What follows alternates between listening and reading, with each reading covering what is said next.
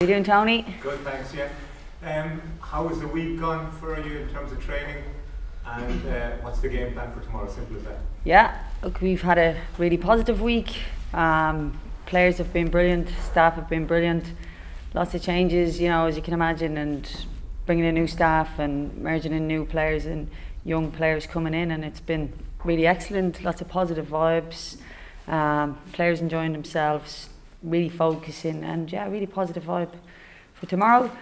You'll have to wait and see what the game plan is, but what we'll say is, you know, we won't be underestimating Northern Ireland, and we'll be, you know, taking it super serious. So we'll be here to put on a good performance and come away with 3 points.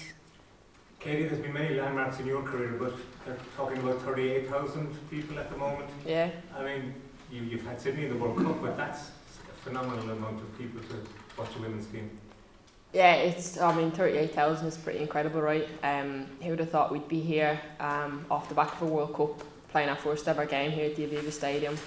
I'm hoping all 38,000 come tomorrow. I know that's obviously tickets sold, but if you do have a ticket, come out to the game, come see us and support us. But no, it's fantastic. I was actually reminding Eileen in the car on the way here, the last goal I scored against her here as well. So I was just reminding Kate, she's lived off that ever since. It's a fluky goal, but look, it is what it is. So it's not our first rodeo here. Well, no, we've had plenty of battles here.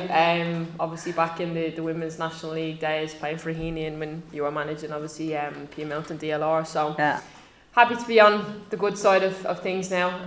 But not really looking forward to it, to be honest. Have you put yourselves under extra pressure since the World Cup, do you think? And do you have to prove that tomorrow? Look, there's going to be expectation on us now. We're a team that have qualified for our first ever major tournament, and with that there's more eyes on us, there's more people watching us, there's more opinions on us. And we understand that, but we also want to embrace that pressure as well. Playing for your country, it's always a massive honour, but you have to perform at the highest level, and each and every single one of us in the squad know that. And yeah, we'll be looking to give it 100% obviously tomorrow.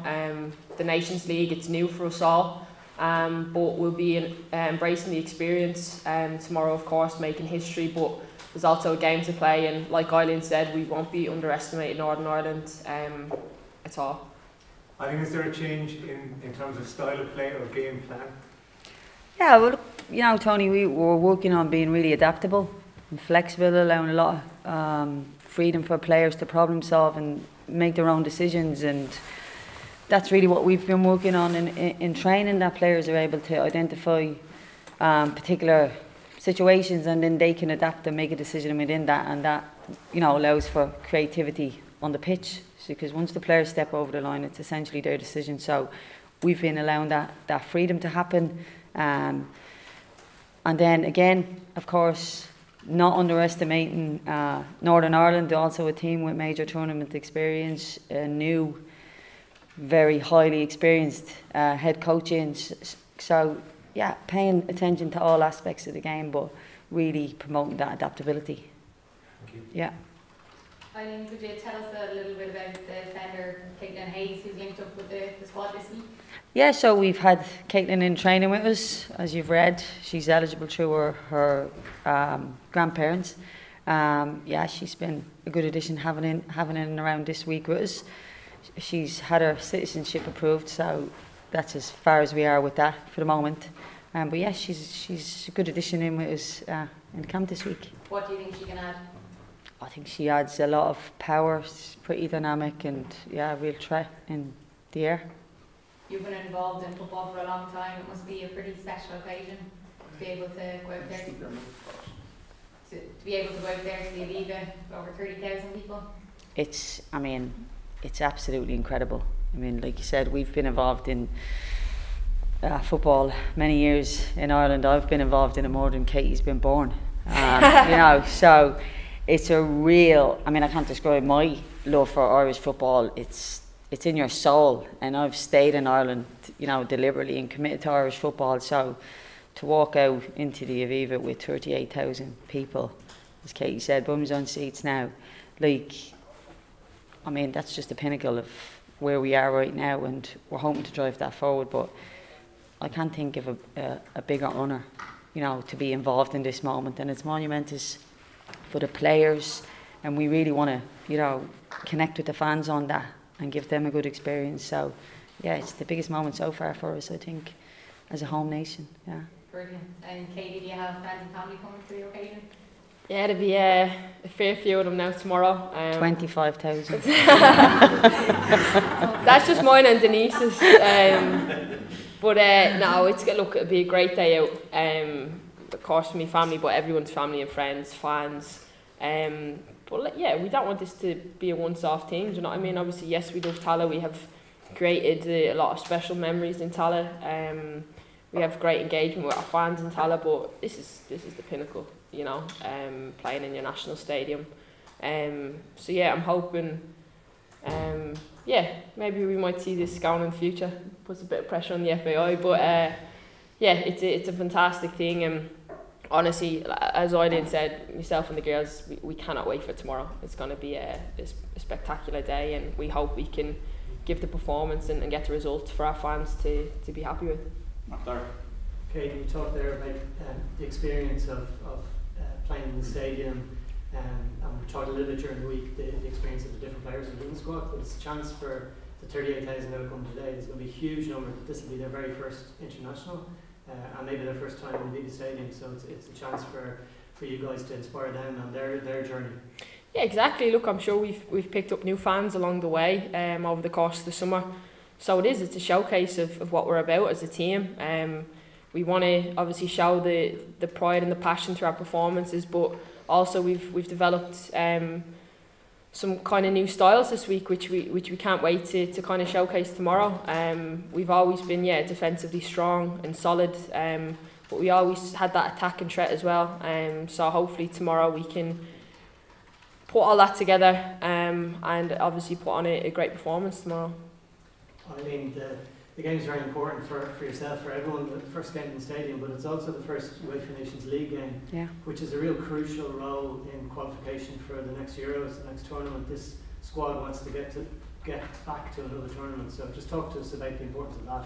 Yeah, I mean, it's like you said, the Nations League, super important. We've been driving that message home all week within the camp, and nobody's taking that for granted. And as we've spoken about as a team, this is the first step on the road to qualification for Euros 2025. So we're not treating this in any other manner as a competitive game that we want 3 points from, and we know this is the first step on a longer journey.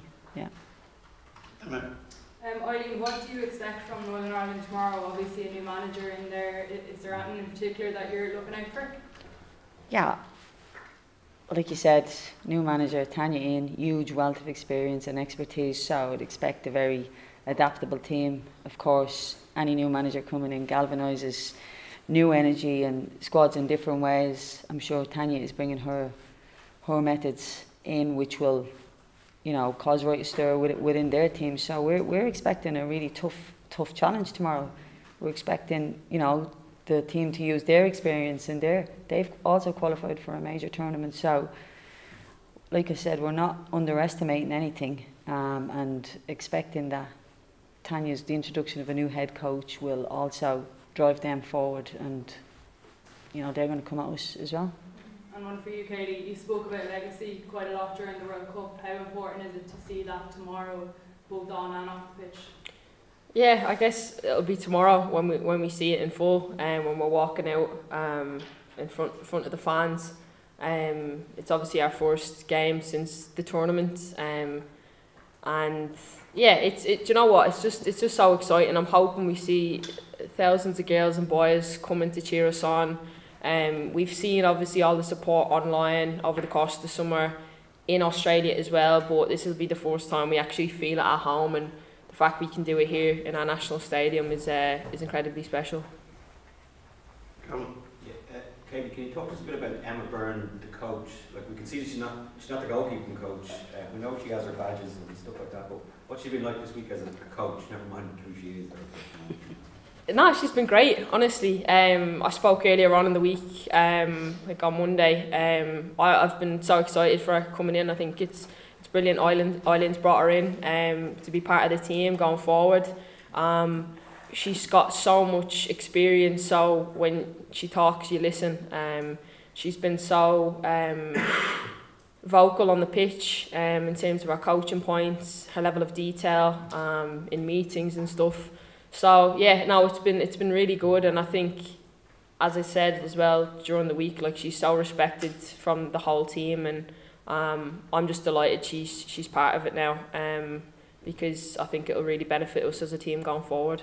So she might have a career in this. You'll have to ask her. I can just ask you on a practical level, is there any much, if any, difference in the pitch dimensions between Tala and Aviva, and if so, does that impact in any way how you play? Well, I think in terms of... Yeah, we've been training on in Abbottstown, same dimensions there as it is here, so all good. It's no bigger than Tala, is it? No. Okay. Hope not, anyways. I'll just ask about Caitlin. I know she scored against you in the cup final, but just her Jesus, all right, David, leave it out, big. She scored against me. Caitlin scored against me. Can you just talk just about her football qualities, though, what she might bring both of you in terms of, like, she swept the board at the end of the year last year, like, up north and stuff, and she's got a good kind of reputation. Just chat a bit more in depth about her, what she might bring. Yeah, I think she's got a good understanding of the game. She's comfortable on the ball. She wants to get on the ball. She's dominant defensively. You know, she has a real presence. So she's been a really good addition to us during the week in training. I agree. Yeah. No, I agree with Isla. She's been she's a physical player. What I've liked about her is her calmness on the ball. In terms of if we were looking to build up and when we establish play. So. Yeah, bringing these sort of players back in. Obviously, we've seen it in the course of the previous campaign when players are available. She's come in, got her head down, and worked really hard this week, and we're obviously delighted with her getting the citizenship, and also means more competition for places. So players need to be on their game every session, because that pool of players is really growing, and it's good now. We're developing a squad with great strength and depth going forward. John. Yeah, Eileen, just on Denise, we spoke to her after the Nigeria game, and she said that she much preferred where she played in that game in terms of being one of the more advanced midfielders. Do you think that's where we see the best of her? I think wherever you put Denise, you'll see the best of Denise. So, but yeah, look, we want to have Denise on the ball. You know, she's one of our most creative players. I think she can do that from multiple positions. She said she wants to play her. She plays deeper at her club, so very versatile. But you'll have to wait and see tomorrow where she occupies the pitch. But we still expect the same qualities to shine out. And just secondly, there we were speaking to Tanya earlier. Like, I think they probably only have 5 players who are in full-time professional environments, whereas you've vast majority. Yeah. Does that make much of a difference? Yeah. I mean, you look at it and you can say it should make a difference. It is different environments, it is different, training hours and different resources that players have at them. Should make a difference. Doesn't mean it always translates like that. It's football, anything can happen, but we have to draw on that as a strength and, emphasise that and try to make that the point of difference. Yeah. I mean, just to elaborate on, just to elaborate on your point earlier about the occasion and stuff. Yeah. As someone who's been involved in women's football your entire life, basically, like. That's right. I'm 32. Could you have seen the something like this from way back when, and like what are your memories of? Yeah, I mean, I have memories of, I think I could easily say I've been at, 80% of home games here in Ireland. Could you envisage in those years 38,000 at a women's game? Yes. No, but you're always trying to drive standards and push. So I've been at games where, you'd have a few mummies and daddies, a few parents or a sister and a brother. But we've steadily seen the growth and the potential for women's sport overall and now women's football has always been there. And I think, you know, society has recognised that, and it's driven it forward, and women's football is now the fastest growing sport in the world, and also that's reflected in Ireland. So I think with this group of players, with the World Cup qualification, with the growth of the game in general, what we're seeing, it's reflected, and with that has come the increased visibility, and now we've got 38 tickets sold. We want those 38 ticket seats filled, or 1,000 seats filled. And yeah, could I envisage it when I was standing in the rain, in the lashing rain 25 years ago? Maybe not, but as the years have gone on and you watch the growth then. Eileen made a great point to us earlier in the week in terms of the occasion. I hope you don't mind me sharing. Go for it.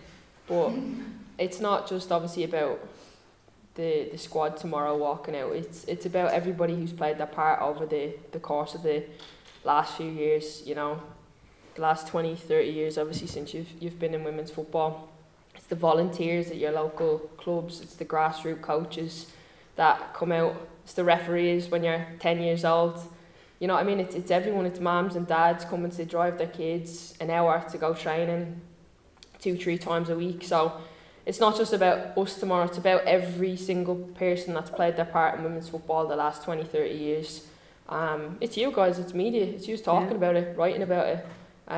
It's about all of that together, you know. We're just the lucky ones that'll be able to play on the pitch tomorrow and really embrace it, and that's what is so important for us as players tomorrow to remember, because as I said, it's not just the 11 players going out, it's everybody that's played their part over the last few years. So we hold that incredibly proud tomorrow, and we'll be giving it an absolute battle tomorrow, and our 100% as always when we put on the green shirt. So it's a credit to you guys as well, so we appreciate it. Yeah, and I think, you know, just to reiterate what Katie said, there is a thank you to everybody that did everything in the past when nobody wanted to know anything, but there was, you know, people that wanted to continue to push women's football.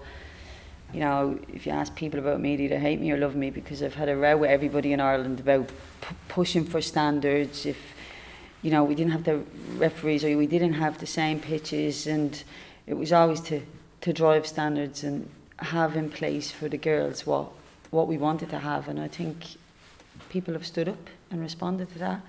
Us, the FAI, the media, and it's all come together at this moment, and it's going to be in action tomorrow in the Aviva Stadium, and that will be the representation of the progress that we've made. And as Katie said, we're going to, you know, bring our passion and our pride and really play our hearts out tomorrow.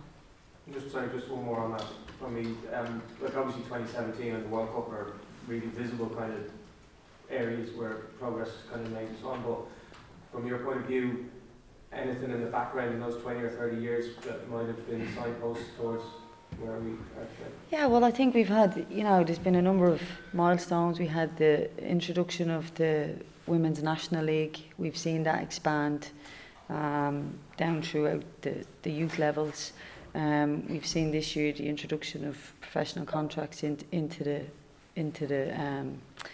league. We've seen clubs add resources. We've seen criteria for coaches to be better around the women's game, and does it still need work? Absolutely, but it's moving in the right direction. And I think as the development of the game is going to happen, you're going to see a lot more around that, which will continue to drive. Okay, last couple, Caoimhe and Gavin. Sue here. Yeah, Katie, I was just wondering how Tyler Women's first week back with the squad's gone. She settled in well, isn't it good to have her back? Yeah, she's been great. Look, Tyler just gets on, gets in and gets stuck in. I was chatting to her this morning, actually it was. And no, sorry, it was last night. We were saying her first debut. Well, she made her debut against Northern Ireland, and obviously she's been away from the squad and she's back in, and we're playing Northern Ireland. So it's funny how things work. But no, look, Tyler's been absolutely fantastic. As I said, she gets her head down and gets working, and she'll be giving Eileen a headache. Looking to get on the pitch tomorrow, no doubt. But yeah, no, she's been great. Yeah, thanks. And how likely is she to be involved tomorrow? she's as likely as the rest of the squad to be involved. She's, like Katie said, you've got a lot of headaches, but that's part of the, you know, the role as the coach. But it's good to have that competitive, you know, arena as well, and that there's competition for places, because it drives performance on, and it means you've got strength and depth within your squad. And as Katie said, Tyler's come in, she's got her head down, she's applied herself really well, and she's just slotted in like she belongs to be there, which is what she does. She's left, yeah. Gavin? Eileen, the women's rugby team got their first game here in 2014 and haven't got one since. How important is it that we see this Katie's team back here every year for foreseeable future? Yeah, I think you know, the crux of what you're talking about is the legacy piece, and you know, we've had conversations with rugby around driving our legacy piece, and it's taking care of that post-major tournament sector. So when they qualified, what happened after that? What was the planning for that? So as part of our legacy piece, it's not about just looking at the World Cup and what happens there and activities around it. It's around developing those pathways. It's around, you know, sustaining this progress and consistent qualifications for major tournaments, and continuing to drive visibility with you guys, and positive promotion of the women's game. And as long as we continue to do that, I think, and sustaining, you know, a growing fandom, then I wouldn't see why the progress shouldn't continue to show in stadiums that represent that. So you obviously Tallagh's still important to this team, but is it important that can you envisage every time there's a big match that it can come back here? Not necessarily every year, but just this becomes the norm, not a one-off. Yeah, I mean, in my vision, yes. Yeah, I mean, if that's progress, and we're here today, and it's had a really good response. Tallaght will always be part of us. That was also part of the journey, but progress is progress, and that means growth, and we have to respond to the growth and the need of the game. So I think that is what will happen naturally. Yeah. Sorry, I mean, just when you were talking earlier about you know, falling out with people when you're trying to drive standards, if tomorrow was the kind of the high benchmark, what was the kind of low point where you felt, I'm really banging my head against a brick wall here, I'm getting nowhere? And was there ever a point where you just had enough? Oh, I never had enough. So I'm still here. So I mean, it's close to feeling you had enough. Yeah, I mean, you can feel that every day, but it's inherent in you. You want to push it, so you understand that you're going to have these conversations along the way, and you also understand that clubs are also doing their best with capacity that we have, but it still takes people to drive and push and argue and advocate on behalf of the women's game, and there's really good people in Ireland who've done that. Clubs, volunteers, coaches, and here's where we are because of that. The team have drove it from their aspect, the players have drove it, the coaches have drove it, the clubs have drove it, the federation is drove it, and that's, within that you'll have disagreements and conflict, but your motive is to drive standards, and that's where I've come from. I mean, I was a volunteer, standing on lines, freezing, letting her score fluky goals against me, you know, but that was part of the game, and we've evolved, and now we're in a position to continue and be consistent with that, and then become that it's not such a major issue to qualify for a campaign, that we should be there and we expect to be there, and that's where we're going, right? Yep. Right, so we've made an agreement, and that's where we're going. Yeah. Last one. Katie, just from a player's perspective, we've seen in the men's game how much the Nations League has improved just general standards, and having more competitive games has been a big positive in the men's game. How is it feeling among the squad for having more regular competitive fixtures with the introduction of it? Yeah, I think it's a really good thing. To be honest, I think to have the bit of structure like post World Cup, would I have loved it in October to start? Yeah, because we've not had a lot of time post World Cup. From a club football point of view, but yeah, look, it is what it is now. But look, we're excited for it. It's competitive games. You always want to be playing competitive football, especially for your country. So we're all geared up for it. We've got big games coming up in the next 3 windows, and we want to be. Our goal is to top the group, and they're the standards we've set for ourselves. And yeah, we'll be giving it our all tomorrow. Okay. Thank you. Thank you, guys.